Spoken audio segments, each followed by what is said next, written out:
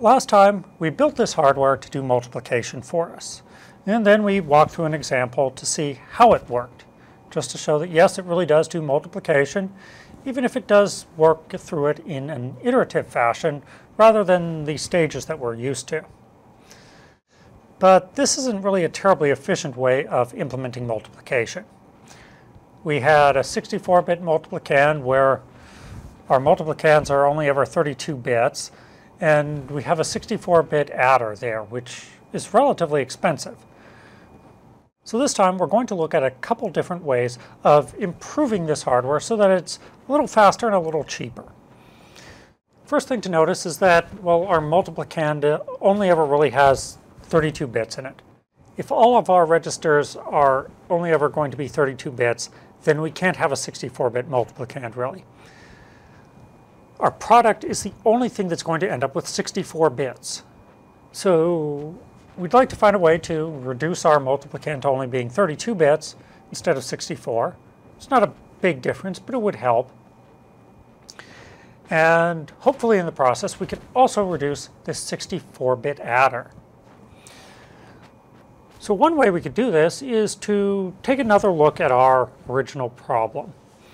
Before we saw, well, we add when we see a 1 here, and then we shift our multiplicand over, and then we don't do an add there, shift our multiplicand over, and then add down.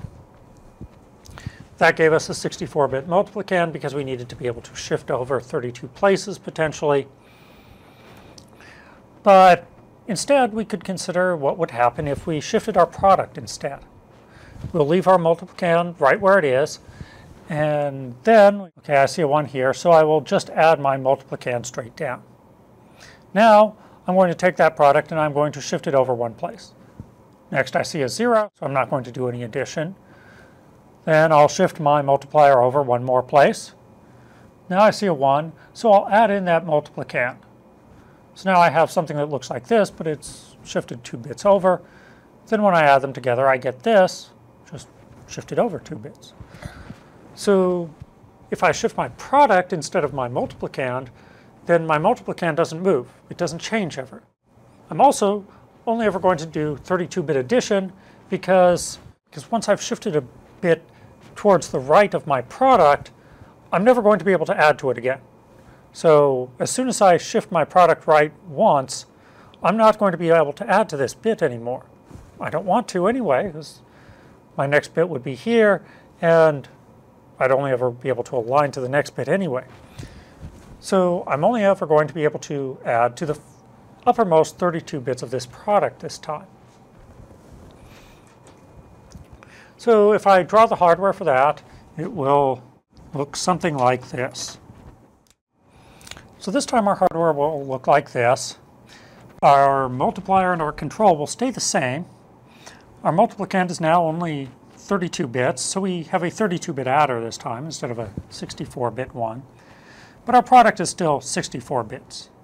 This time we're going to be shifting our product to the right instead of our multiplicand to the left, and our multiplier will shift 1 bit to the right. So now let's see how our hardware will approach our example again. Take my multiplicand,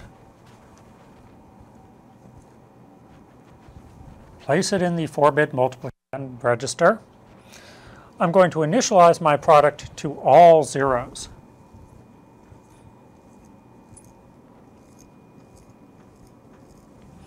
And then my multiplier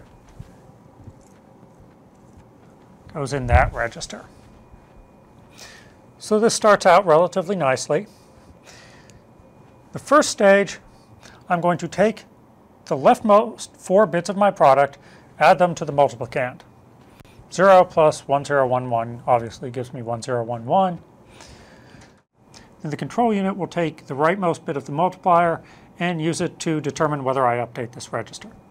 It's a 1, so I will update the product register with this 1011. And that's going to come down into these leftmost 4 bits.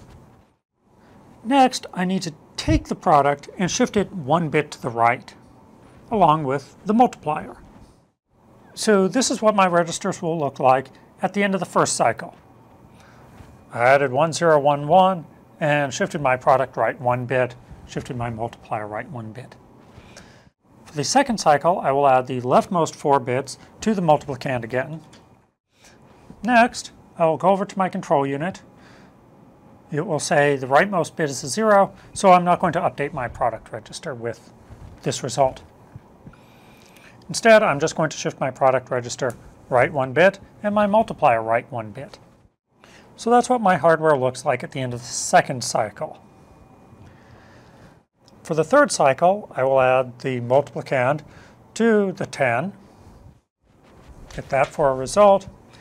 Then my control unit will say the rightmost bit is a 1, so I will update the product register. But it's only going to update the leftmost 4 bits. Now, I need to shift my product register right 1 bit and my multiplier right 1 bit. So this is what my hardware looks like at the end of the third cycle. In the fourth cycle, I will add 0110 to 1011. I get this result. Then I go over to my control unit, which says the rightmost bit is a 0, so I'm not going to update my product register with this result. Instead, I'm just going to take the product register, shift it 1 bit to the right, and shift the multiplier 1 bit to the right. So at the end of the fourth cycle, I'm done. This is my result. My product has the number I expect in it. My multiplier has 0 in it because I shifted my multiplier all the way out. My multiplicand, though, still has the original multiplicand this time. I haven't shifted it at all. But the full 8 bits of my product here look like what I expect. So this time I've got slightly cheaper hardware. I've got a smaller adder and a smaller multiplicand register. But my multiplier is the same. I can improve this a little bit more by realizing that now my product register and my multiplier are pretty much doing the same thing.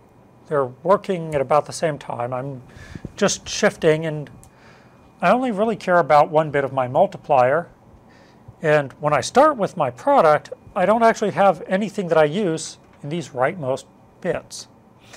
So I could improve this a little bit more by taking the multiplier and initially sticking it in the rightmost 4 bits of the product. Those bits will get shifted off as my algorithm runs, and then I just look at the rightmost bit, use it to decide whether or not I want to update the leftmost bits of my product with the results of the addition or not, and they'll just gradually fall off the end. I won't need them because I can never update them directly. They'll just get shifted off as my algorithm runs. It will run, say, 32 times and shift off 32 bits one at a time. That would get rid of another 32-bit register, which makes my hardware a little bit cheaper, maybe not much faster, but slightly cheaper, and still gives me the same power. If you wanted to improve the performance of your hardware even further, you would want to look at other methods of doing your multiplication besides the common ones that we're used to. We'd be looking at finding other patterns that hold true for any sets of multiplication that we do. Other ways to reorganize the terms that we're actually working with at an algebraic level when we're doing this algorithm.